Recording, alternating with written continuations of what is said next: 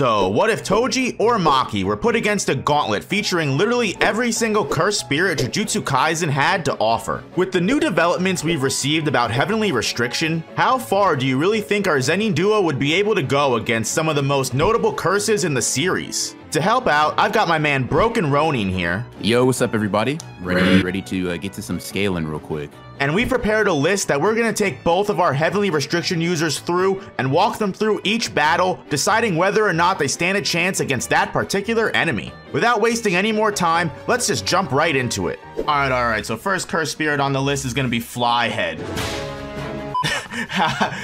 How do Toji and Maki handle Flyhead? Yeah, Toji keeps them for pets, so I think that's kind of like, that's indicative of what kind of power we're dealing with here. They get bodied.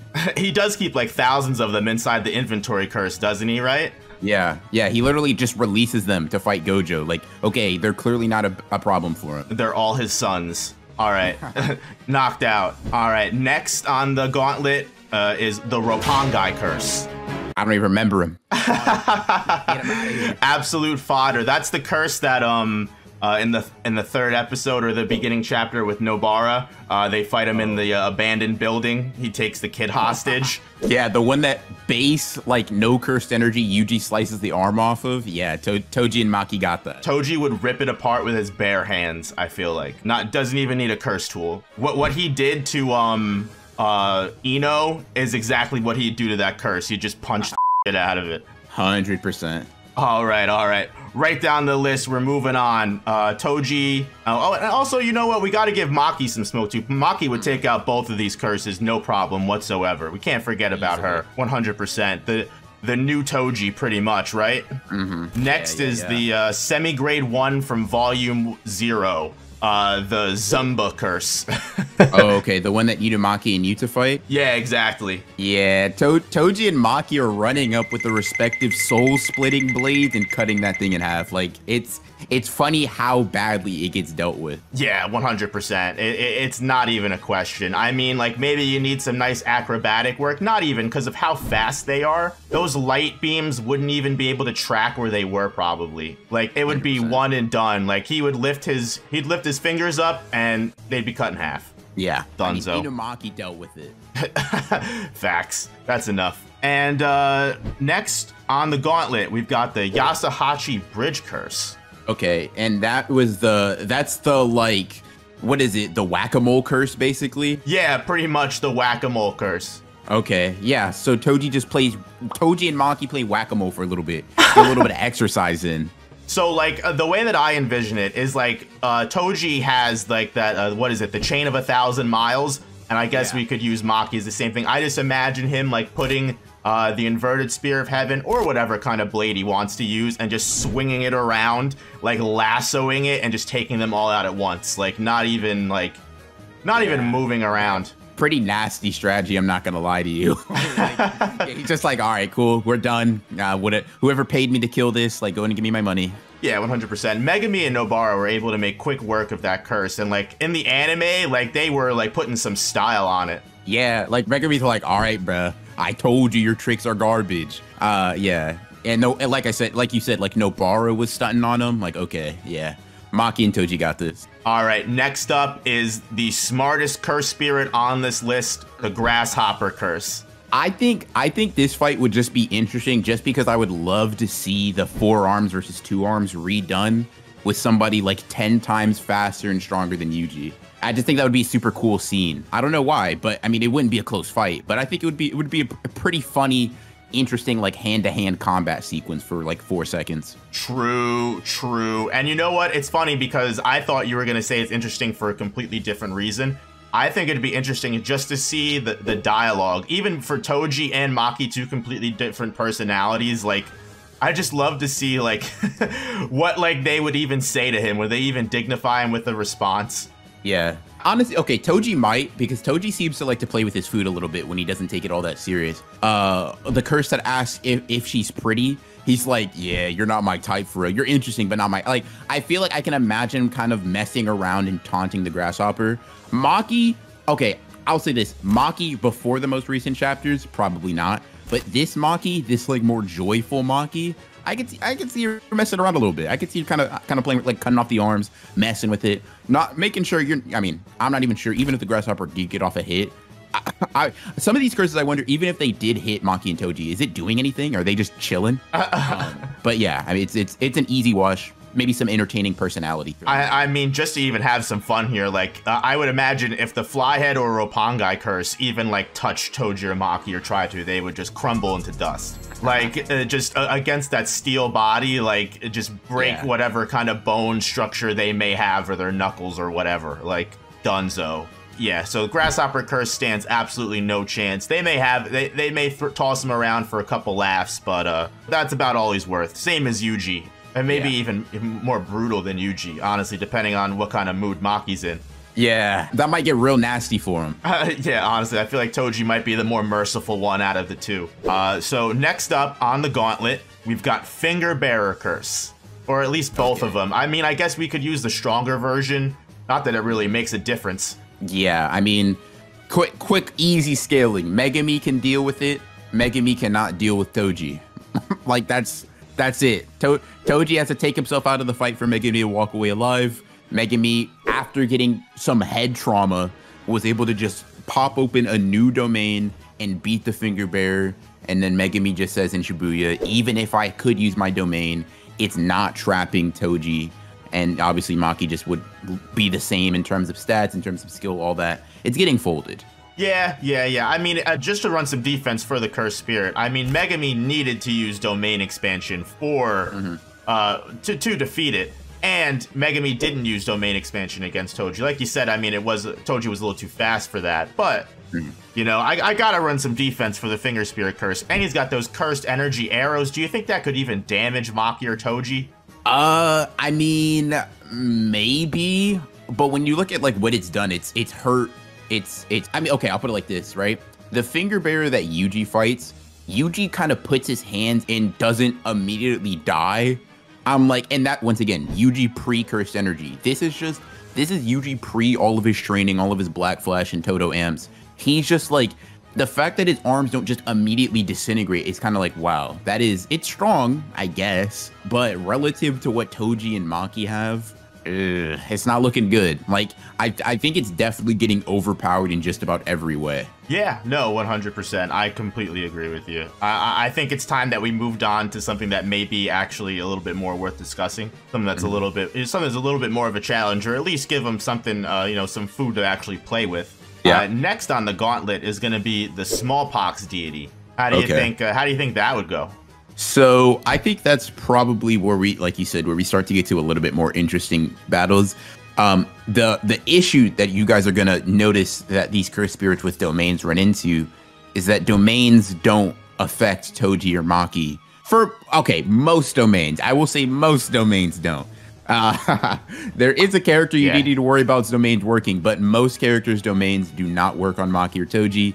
So the Smallpox deity's biggest strength being it's like, if you're in the coffin for 3 seconds, you ability. I mean, that's cool and all for a normal person or against a normal sorcerer, but if you have Toji and Maki being able to walk in there casually with no damage being taken or given to them, and Mei could overpower in terms of like raw stats and use Bird Strike. I don't want to downplay Bird Strike. I don't want to downplay like her curse technique. However, I do think that Mei has nothing that is even in the same realm as Toji and Maki. No, and if you take away its domain, then yeah. No, I definitely agree with you. Yeah, taking away its domain definitely makes a huge impact now that I really think about it. I mean, that's really all of the Smallpox deity was its domain, which was kind of overpowered if you think about it. But if it, I imagine it really going like it would count down to 3 and then nothing would really happen. Because like you said, they're both Maki and Toji at this point are completely invulnerable to domains, or at least to that one domain that we may get to a little bit later. But yeah, no, I think I completely agree with you. I think if Mei is able to slice up the Smallpox deity's arms before he's even able to realize what's going on, then I see no reason why Toji and Maki can't end it the exact same way, especially if it can't pull it inside of its domain, since they need both Maki and Toji's permission to even do that. Yeah, for sure. Think about that. Like, you try and call it your domain expansion, and they're like, nah. No. I'm good. Yeah, no thanks. I don't want to be in here. Yeah, oh, that would be such a slap in the face. Oh, like, what do you, bro? This is it. This is all I got. This is my last resort. And you said no? Nah. Damn, it might as well just off at that point. Next up, we actually have maybe a little bit more Choso. Okay, I think this is the first one where I'm like, okay, this is actually genuinely a somewhat. I still think obviously it's a stomp, but I think it gets to the point where it's like, okay, they have to exert some real effort. Yeah. Choso would definitely try and give them at least somewhat of a sweat. I would say, because when you figure you include flowing red scale and you include the different ways that Choso can use it is actually really interesting, or at least the ways that he experiments with it. Like when he fights Naoya and he's able to like put all of the blood or empower all of the blood in his eyes so he can actually keep up. He can keep up with the speed that Naoya is moving. Like, that's just insane. And he can even take a full strike from Yuji and like guard against that. Like, I think it may take, it wouldn't be a wash. It would take a couple decent critical hits for Choso to go down, even though, like you said, he definitely would go down. Yeah, for sure. I think, honestly, probably the most interesting interactions would be like, now, I don't think either Maki or Toji do this in character, but it would be like, what if they attempt to block Piercing Blood? Because they both should be fast enough to avoid it very easily, considering that Yuji could do it pretty consistently throughout his fight. He says it's like a 50-50 chance, but anytime he does get hit, it's like a kind of like, besides the first time, it's like a glancing blow. Toji and Maki should be like significantly faster just due to like the Naoya line of scaling, blah, blah, blah.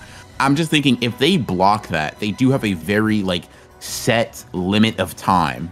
You know what I mean? It's like the clock starts ticking. If we think that poison interacts with them the same way that it does normal people, considering everything we've learned recently, it might not.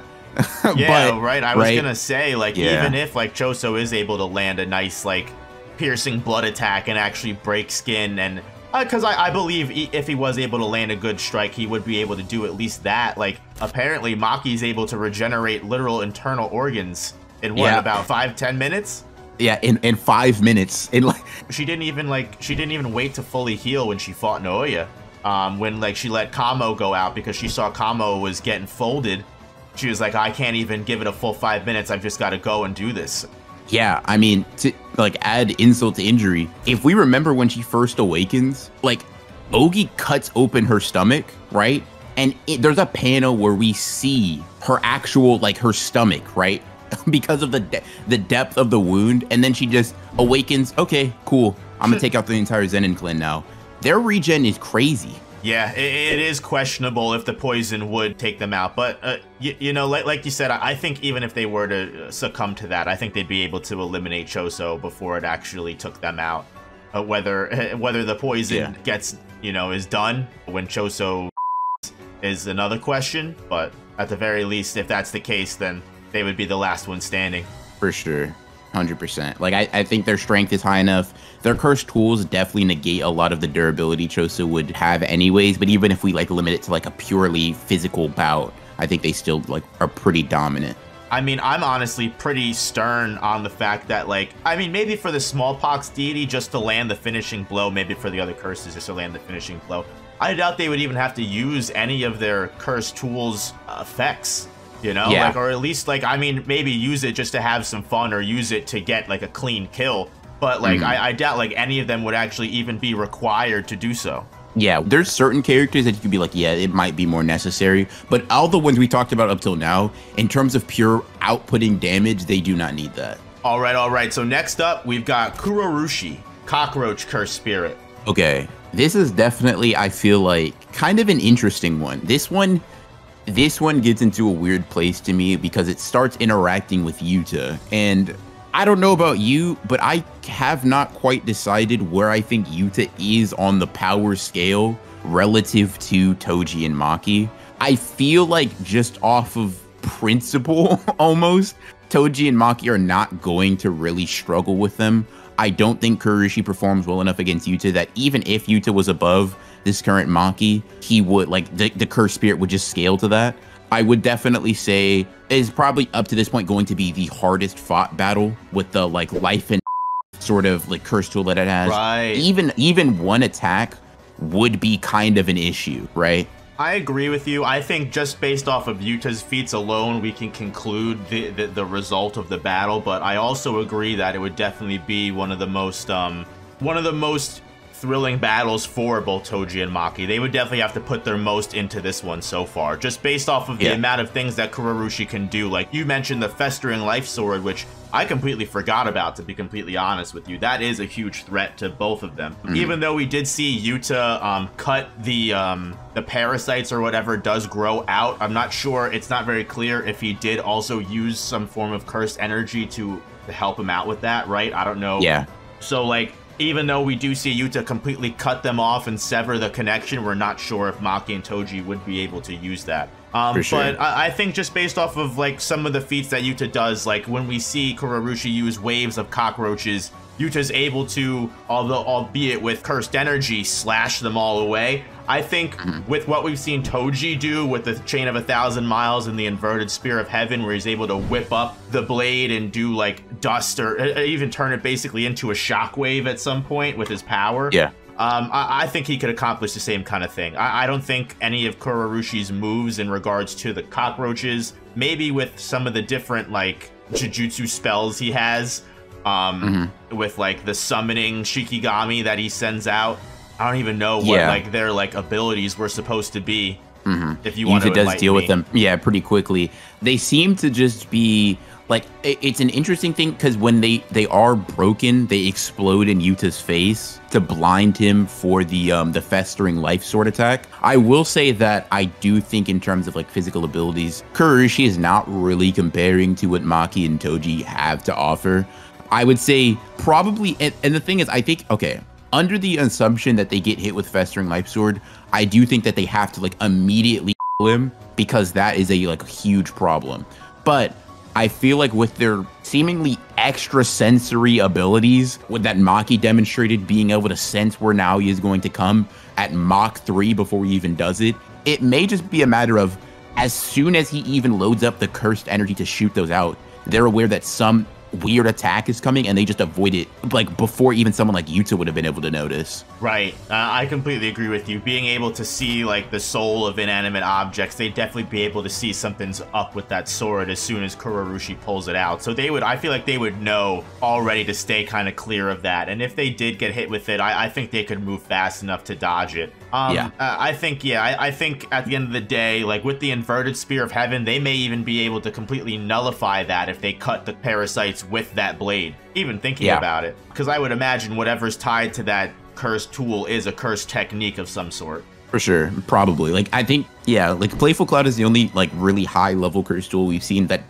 explicitly does not have a technique. So I definitely think this is probably one of the more hard fought ones, but it's definitely not something that they can't overcome. A lot of it depends on how they go into it. It seems that Toji 1 is a super cautious fighter, so he's probably ripping through it at the inkling of any danger. And Maki at this point is going to be able to sense if any danger is even near her anyways. So I definitely think they'd be able to handle it if they need to. Right, I definitely agree. And I think I agree with what you're saying with Toji being the more cautious fighter. I feel like Maki is the more get straight to the point kind of fighter, where she's not even going to entertain a curse. Whereas Toji may take his time and try and figure out what a curse is trying to do. Maki's going to go right for the immediately. Yeah. So 100%. Whereas where Toji may actually run into the Festering Life Sword, and that actually may be something he has to deal with, I feel like Maki would just go right in Kurorushi and not even get to that point to where he even can pull that out on her or even like try and use it. Yeah, I could see Toji like not letting Kurorushi, but biding his time against him, not because of a need, but more of like, we see that sneaky techniques can really put you in a bad position, even if you're like demonstrably above your opponent, as shown with Yuta, right? Yuta was bullying Kurorushi, but one attack forced him to go from not using reverse curse technique at all to having to use it in order to not. So I could definitely see Toji kind of being cautious, kind of feeling him out, almost kind of how Megami does with a lot of characters that he fights. Seems to be a similarity between the two. And then after he sees it, he's like, all right, cool, I can dodge it, whatever, time to. Either way, I think they're both avoiding it in their own unique ways. But yeah, they're tearing Kuroishi apart for sure. Awesome, awesome, awesome. And we have, we're moving on to the disaster curses now. We can kind of run through these, maybe not too quickly, but we'll give each one of them their dues. So first up, of course, is going to be the natural spirit of the four, Hanami. Yeah. Rip Hanami. Like Maki's taking that rematch. She's getting all that revenge back, baby. Yeah, that's not looking good. Like, okay, here's the thing, right? I think Hanami's one of the more durable, like arguably the only one more durable is like a true form Mahito, right? But Hanami, even with his durability, Hanami could get damaged by Yuji and Todo in Goodwill individually. Yeah. Right? And Maki, before the awakening, with Playful Cloud, could rip off chunks of his arm. No matter what defenses Hanami tries to put up, it's not going to be an adequate defense against these two. Yeah, I completely 100% agree. And even if they like use Playful Cloud or anything like that, like they stand absolutely Hanami. When I say Hanami stands absolutely no chance whatsoever against one of them using any of their curse tools. I mean, even with the literal forests that they can summon. I mean, we've seen Yuji and Todo just parkour those, right? So yeah. I don't see anything that Hanami has being an actual threat to Maki or Toji. And I feel like the one thing, if anything, would be the flowers that Hanami can summon that may take away your fighting spirit. But I think Maki, with what we've seen, having what she claims to have is no heart, I don't even think that would even affect her, to be completely honest. Yeah. And Toji, with Toji doesn't he's just a ninja. Yeah, Toji can be in a good mood and still.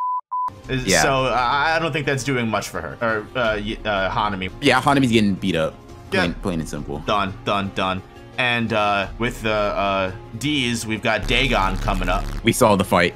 We saw how it played out. Very true, very true. We don't even have to elaborate any more on that. We literally watched that happen night and day, and now it's actually even more confirmed to be a wash because even if Megami wasn't holding back Dagon's domain expansion sure hit, it wouldn't have made one lick of a difference.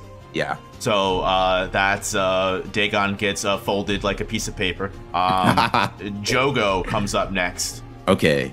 I'm curious what you think about this one, because up until I've only recently, somewhat with the new chapters, but somewhat with me thinking that Maki's narrative importance is going to require her to be much stronger than characters of the past.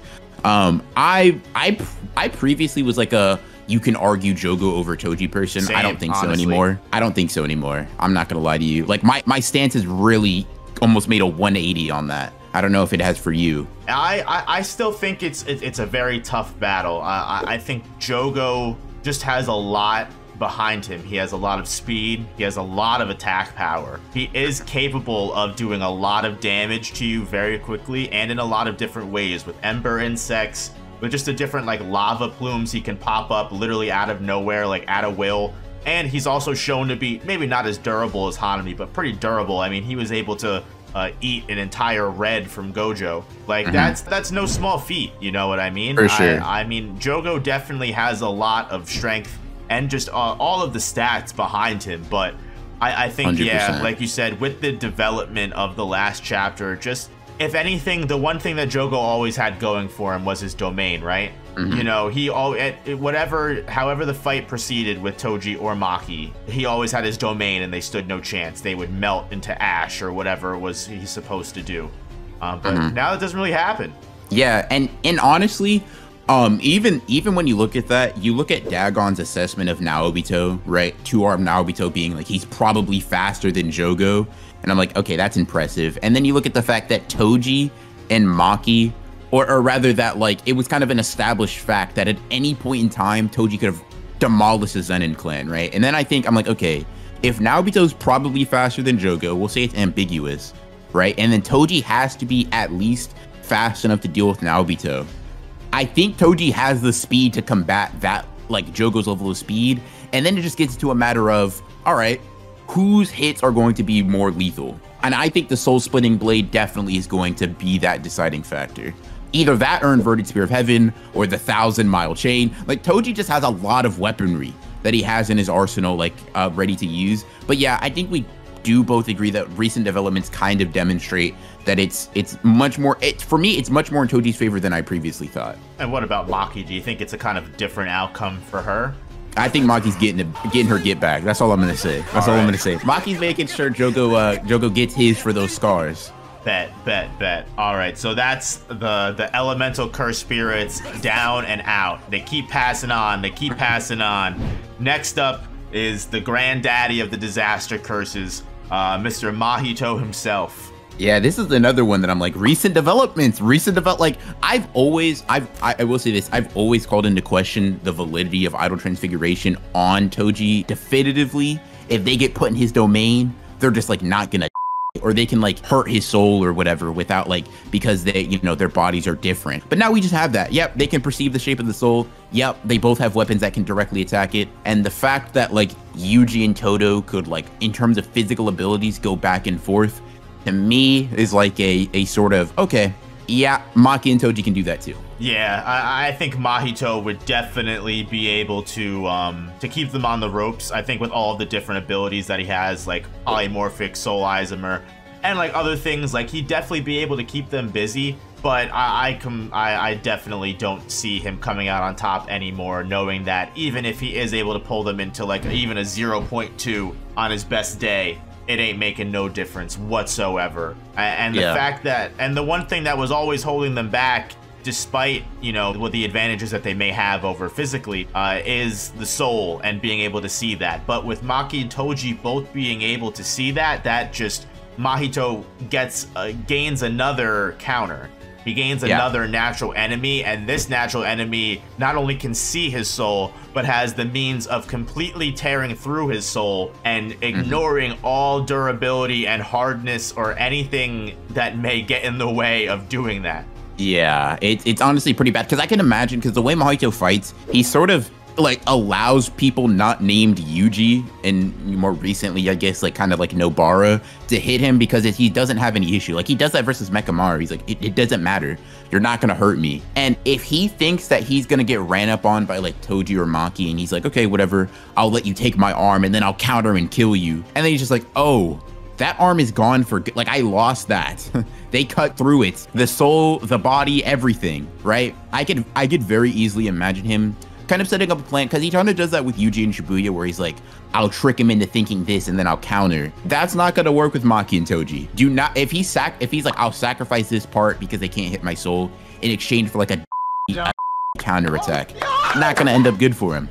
Not gonna end up good for him. Even in a straight up confrontation, like you said, they're physically superior and they can perceive and touch his soul. That's not good for Mahito. Yeah, 100%. Yeah, he definitely would be smart enough to figure out what's going on. Like if he took, like you said, a small blow on his arm, or you know, lost an arm or something like that. Like I definitely think he'd be able to be like, whoa, all right, I can't around anymore.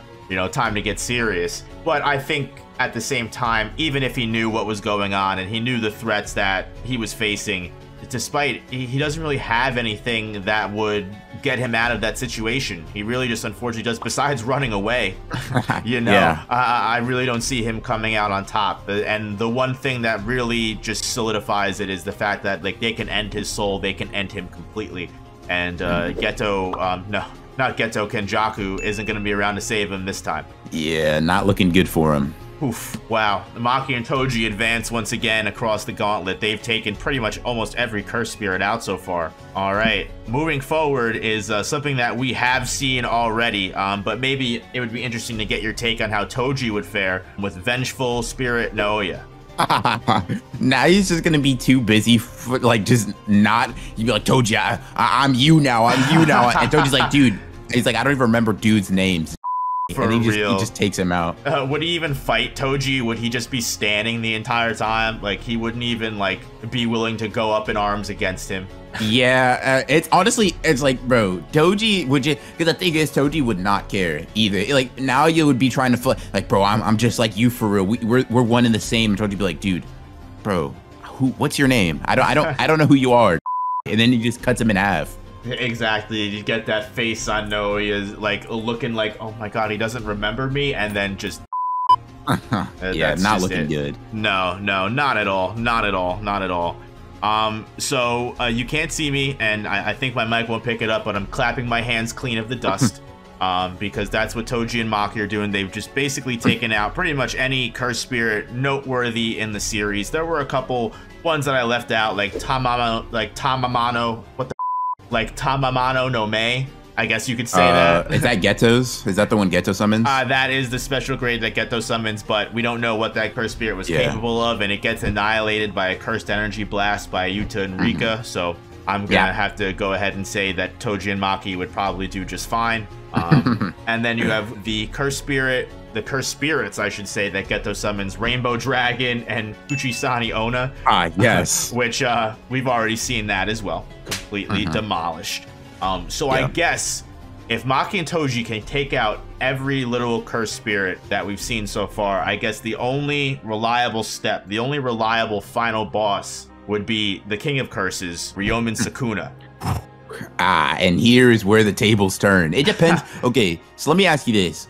Are we going through the different stages we've seen him at, or like 3 finger, 15 finger, or is it we're just going 15 finger right off the bat? Like what does he, how does he stack up, or how do they stack up rather? So I think that'd be fun if you wanted to start at, like, I mean, even like, how do you feel like 3 finger? Like, do you think as we completely evolve and Sukuna gets more and more powerful, like, do you think the result changes? So I definitely think the match becomes more of a coin flip when you get to 3 finger Sukuna, because obviously you have Making Me statement faster than 3 finger Sukuna, right?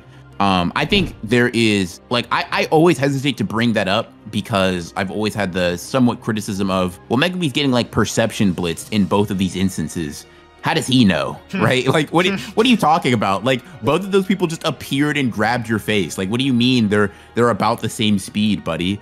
But if you do want to use that statement that puts them on like relative plane speed-wise, I don't know how you feel about like Toji and Maki being faster or having faster reactions by proxy of them having like Maki's like precog. As she, because you know that Maki's ability when she's fighting Naoya, now he's moving at Mach 3. So she's able to dodge somebody that, even though her stats didn't increase, but her ability to like avoid and react to people did. I don't know, do you think that means like if their physical speed is the same, Toji and Maki would still be effectively faster just by nature of their like precog almost hacks? I don't know if I would consider them faster, but the thing is even if you were to consider them on a similar level, like I think the way that we saw Sukuna just manhandle Megumi, toss him into the air, meet him up in the air and slam him back down, like quite honestly, I feel like these are all things that Maki and Toji are capable of. I mean, we saw Maki literally do it not even 2 to 3 chapters ago with Naoya, just literally running through at being able to catch up to Naoya at Mach 3 speed, right? Like, I feel like if anything, the speed boundaries have definitely been broken. And so even taking that off of the table, if taking speed completely off of the table, I feel like their attack power is similar, if not stronger. The one thing that I would worry about is, of course, the one thing that we're going to worry about in every iteration of Sukuna, and that's the domain expansion. But let me ask you this before we get into domains, right? Because I think that's something we can cover. How do you feel about his curse technique outside of the domain? Like, do you think they can see that? Quite honestly, I believe that they would be definitely able to see that. I think if they're able to see with that extrasensory technique things that aren't supposed to be there, or I forget how Daido really puts it. I'll put the panel on the screen here. But I feel like they should be able to see it, and I also feel like, if anything, it's interesting that Sukuna even notes that Maharaga is able to see it. So I feel like at that point there must be some sort of cognition or vision that's being used in order to see this, and I can't see Gege just pulling 3-4 different kinds of things. I imagine everything has to be somewhat connected, right? So I definitely see them being able to see it. Would they be able to react to it at 3 fingers? I think I definitely could see them being able to react to it and be able to dodge it. And then and I think at that point Sukuna's probably getting the best fight he could have asked for. Like, he'd be pre-domain expansion. They're just going back and forth. They're like, I think honestly pre-domain, because of their arsenals, Sukuna might actually be genuinely put on the back foot. because you have Toji with like insane, literally infinite range with his 1,000-mile long chain or whatever. True. Right? You have inverted Spear of Heaven. You have his soul cutting blade, right? And it's like, okay, he definitely, if we're arguing that they're basically equal in every other capacity, then that arsenal is going to go a long way. Once again, pre-domain expansion. Like, it would be super interesting to see Sukuna genuinely be like, wow, I am actually genuinely getting pushed. Like, if I don't actually really bring everything out, I might actually just lose. Yeah, I mean, honestly, and honestly, we've even seen things like this be recreated when he fights Maharaga and he realizes that Maharaga's changed the property of his blade to be able to actually land a decent strike on him. And I feel like Sukuna would be aware that the Soul Liberation Blade would definitely be able to do some serious damage to him. I feel like he may even be aware of, if not already know of, some of the curse tools, especially things like the Inverted Spear of Heaven. You know, I can't see Sukuna not being privy to them, depending on how old these curse tools actually are. So I feel like these are all things that he'd be able to counter against, but at 3 fingers, would he actually be able to counter against them is the actual huge question, because he may be aware of all of this, but does he have the power to actually do anything about it? I think pre-domain, even with Dismantle, Cleave, and with the physical feats that we've seen him use on Megami, I feel like Toji and Maki would definitely be able to match him every step of the way and would eventually be able to beat him, especially in a fight of attrition. Yeah, I could definitely see that. I think the thing is, you have to keep him from opening his domain. I don't know how you feel about like 3-finger Sukuna domain opening. The issue is they have no personal incentive to. They probably don't know that Sukuna's domain is quite literally built different. Yeah, that's one thing that I was literally just talking about, is where now that, especially someone like Maki, I'm sure Toji was aware of it too, but now that Maki's aware of the fact that she's immune to domain expansions, I feel like something specifically like Sukuna's domain expansion would catch her off guard, because Sukuna's gonna go domain expansion, she's gonna either rush in or not put her guard up or run away, because she's gonna be like, I can handle this will be no problem. And then she's gonna realize when no barrier gets set up, she's gonna go, oh, this is weird. And then she's just gonna get taken out. But I think one question that I wanted to get into was 3-finger Sukuna. We've seen him only use his Malevolent Shrine with the barrier. Do you think 3-finger Sukuna would be able to use the barrierless domain expansion and specify with Cleave and Dismantle to hit certain specific objects? Do you think that's something that 3-finger Sukuna is even capable of? So honestly, does he use the barrier? I actually don't remember if he does. I thought, now you can correct me if I'm wrong. I thought he just summons the shrine, right, in the little, like, under the bridge that he breaks the finger barrier through, and we still see the water and stuff like that, and then he cuts it up. Maybe he does summon a barrier. I'm not sure. He probably should be able to. That's not a doubt of that. Question. I just don't remember if he does, like, actually, yeah. If he does have a barrier, right, then Maki and Toji just close in, and he's like, well, that was a problem, and then he just loses, right? If he does not have a barrier, right, and it's like his 15-finger iteration, then they lose. I feel like if Maki and Toji then entered invisibly, I feel like Sukuna would be the type where he'd be able to see them and be like, oh, well, that's interesting. And then at that point, I don't see why he wouldn't be able to then change his targets to inanimate objects. If that's what his curse technique is based off of, then I don't see him being able to be like, wow, okay, that's interesting, and then dismantle inanimate objects and then take them out. I don't know if I would give them the win anymore. I'm changing my mind, Roni. Yeah, I definitely think it's high diff either way, but the only way Toji and Maki can win, in my opinion, is if they Sukuna before he gets off a domain. I think it's plausible. I think they could, right? But if they, Sukuna hangs on long enough, his constant healing is a problem or things like that, and he gets off the domain expansion, then I think that's where they lose. Yeah, definitely. I think 3 fingers is where they stand a chance. 15 fingers is where all hope is lost.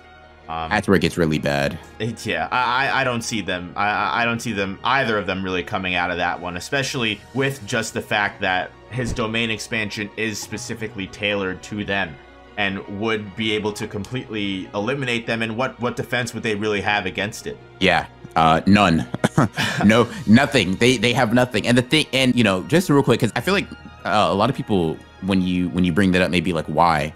And the reason is just because when Sukuna brings out his domain, his technique specifically targets people with cursed energy and inanimate objects. So it's actually a specified thing. And since Maki and Toji are considered like inanimate objects within the domain, they are going to classify as one of the targets for his technique, and that's definitely going to be a problem. 100%. I definitely don't see them coming out of this. I think 15 fingers is just way too much for them to handle. 3 fingers, high diff, maybe, if that. But it seems like we both agree that the domain expansion is pretty much where their dreams go to end.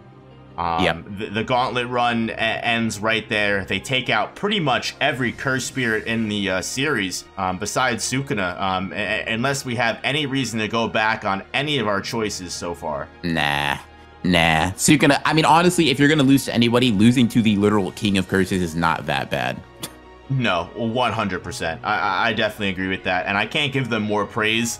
At this point, now that we've got this development, it really has completely changed just the game of power scaling, at least for the Heavenly Restriction characters. I mean, they may not be honored one level. I mean, maybe unless you want to correct me, but they're definitely the bridge between, I would say. Yeah, I think Gege's really reinforced that. Even though Toji died relatively like early on in the series, the level of power he possessed is still relevant now. Yeah, 100%. When the series starts getting a little slow, the readers stop trickling in. Gege's like, all right, Toji panel, here we go. Yeah, Toji would have been able to do like, yeah, it's like I feel like ever since Nanami's passing, Gege's been like, you know what, Toji, you were my second favorite character. let's put you in the game for real. Now, just for funsies, just because I thought of it, and I know we're pretty much done with the gauntlet, and they're Maki and Toji, they did fail, but maybe to redeem them for the end of the video, let's say they lose and they somehow end up in a loser's bracket. And okay. The loser's bracket opponent is Gojo. Oh. Just because I've seen a bunch of people talking about it and how he would fare against them now based off of this new development. So I'm just curious to hear your thoughts. I'm sure the people would be too. Yeah, so I actually had a discussion with somebody. Somebody told me, right, that if Maki had inverted Spear of Heaven, she would be able to beat Gojo. And I initially thought they were talking about Teen Gojo, right? I was like, yeah, okay, yeah. I mean, yeah, if literally the application I have right now is if Toji could do it, this Maki can do it, no debate, right? They're equal. They're just stated to be equal, not just as like strength, but like as fighters, right? So I'm like, that should include like their skill, all that different like stuff that goes into being a fighter, right? But he then corrected himself and said adult Gojo, and I was like, dude, that's just not happening. And the reason is pretty simple. If we have an awakened teen Gojo avoiding several strikes from Toji before flying into the air and slamming him with red and then finishing him off with purple in like 2.5 seconds, why do we think a Gojo with decades of refinement of teleportation, of like all of this honing of his abilities, why do we think, like, what are we doing? What's going on, guys? I feel like Gojo might actually get some PTSD flashbacks. It might be a reverse situation where like, I'm alive, and Gojo's like, huh? Why are you here? But the fight does not go in Toji and or Maki's way. They get hit with purple. Yeah, exactly. I was gonna say, like, we saw what happened the first time with that huge hole. That Toji basically became a hollow. You know what I mean? Like he when it came down to it, as soon as Gojo was awakened and realized the potential that he was capable of, it was over. He didn't stand a chance, and even Toji knew that. He even admitted he was so prideful that he was like, you know what? I am him. Like, I'll be able to take anyone on. And then once Gojo started levitating in the air and just pulled those fingers back, he was like, yeah, you know what? I f***ed up here. Yeah, I made a mistake. And I feel like Maki, even knowing what Gojo is capable of, I don't even think she would. I feel like she would even know. She'd be like, yeah, I'm just not gonna f with you. Like, it wouldn't even be worth it, because Gojo, I don't think I don't think would be able to keep up physically, even though we've seen a crazy physical feats from Gojo. I think at the very least, like, they do overpower him in overall attack power. They'd be able to, and just their precognition and their extrasensory techniques, I think, would definitely help them. Not that Gojo doesn't have the 6 eyes. I think they would definitely have a decent back and forth, but I think overall Gojo would say it's not even worth it. He'd just pull out the purple, realizing what he's facing, and it would be it. Yeah, it would not be good. And you can't even say like they attack like a fatigued Gojo like they do with Teen, because he just doesn't get tired. It's just, yeah. You don't even have that weakness anymore. They literally, it's impossible. Toji had one shot to attack a fatigued Gojo and never again. Yeah. Yep. Absolutely so, yeah, not. It'd be fun. It would be like a fun, like, what if they fought? But it definitely would not be something that that goes in their favor. Do you think they're invulnerable to his domain? Yes, I think so. Interesting. Yeah, because I think Gojo's technique is a sure hit, just like everybody else is a sure hit. Yeah, I don't think he would need it, to be honest with you, but I was just curious. Yeah, for sure. I will say that, like, the fact that these characters so far, we have, like, only losing to, like, the top 0.00001% of the verse should indicate how impressive we think these characters are in terms of like in terms of the power rankings now. So yeah, they're losing to the King of Curses and Gojo Satoru, right? But like that's about it. That there are a handful of characters that Toji and Maki realistically lose to at this point in the series. You better watch that pronunciation. You're gonna get clapped in my comment section. Yeah. I know. I said it. I was like, this is a new audience. They not used to the way I pronounce it. I'm gonna get cooked. Nah, but it is what it is. It's okay. A bunch of people in the comments think they're just native Japanese speakers for some reasons. So I think that's a great place to really end it. Sadly, Toji and Maki do not reach the end of the gauntlet, but they definitely made it further than I think, frankly, any other character would. It's kind of hard for me to find anyone else that would be able to get this far in the gauntlet, same as Maki and Toji would, besides Gojo himself. Yeah. But no, definitely. I want to thank Ronin for helping me out with this video. This was a lot of fun. If you want to consider it was definitely a sequel to our last collab that we did, Yuta versus the Disaster Curses. I thought it'd be a great idea to get this new project out with just the new developments that we've seen, because Maki is, as we know now, a war god. Ronin, I know you read the official translation. I'm not sure if she was titled that in your read through. But is she called a war god in the scans and like the unofficials? In the scans, that's hard. That's the editor's note. Maki, a literal war god. That's hard. In the official, she's got a demonic fighter, which is still cool, but a war god is crazy. Hell yeah. That sounds cool. Hell yeah. So I think this pretty much makes all of our opinions clear that Toji and Maki have just been elevated to, you know what, like if the power scaling was a pyramid, obviously you've got Gojo and Sukuna up top. You've got everyone else on like a bottom layer, and then somewhere in the middle here, you've got Yuta just chilling out somewhere in the middle between all of these people. And then now a little bit to the side, it's almost like, you ever seen the category for where Sigma males are compared to everyone else on the hierarchy? Yeah, that's literally where Toji and Maki are right now. They're not in the hierarchy, they're on the side of the hierarchy. Yeah. So I think that pretty much covers it, guys. Thank you so much for checking the video out. Go subscribe to Broken Ronin. He makes awesome Jujutsu Kaisen content. If you want to plug yourself and you have any videos that you're about to come out with, or you just did, please. Yeah, for sure. So I have some Toji and Maki content respectively coming out. Got a video talking about Toji dealing with an interesting curse technique that I think a lot of people are gonna have fun watching, and then I have a Maki versus battle that I'm gonna have fun dropping pretty soon as well. So look forward to having these kind of come out simultaneously. A lot of Toji and Maki love, so that's gonna be fun. Awesome. Thanks again, guys, for watching. As always, this is your second reminder to leave a like and subscribe on the video, and I'll catch you guys all in the next one. Peace.